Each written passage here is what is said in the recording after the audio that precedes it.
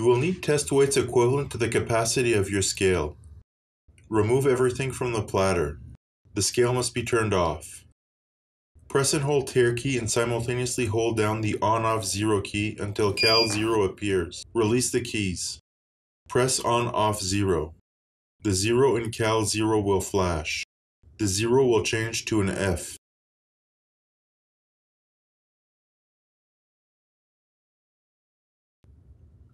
Place test weight on the scale. Press the on-off 0 key. The F in Cal F will flash. Display will read Cal 0. Remove the weight from the platter. Press on-off 0 and the 0 in Cal 0 will flash. A countdown will start and the scale will enter into normal weigh mode.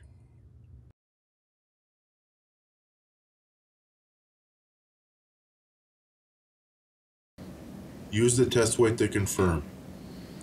If Cal ER is displayed, there might be an error in calibration. Repeat the steps.